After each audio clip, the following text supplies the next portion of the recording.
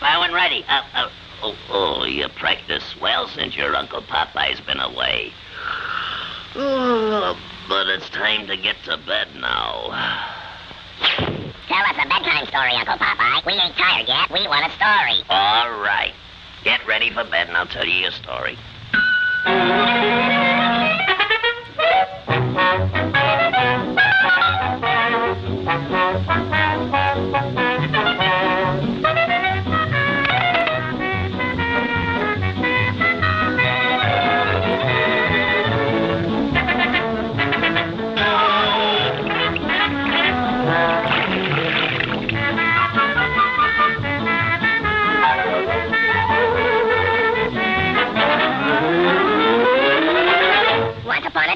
There was a big red hooding ride who sat on a muppet and said, "Oh, Grandma, what big feet you got."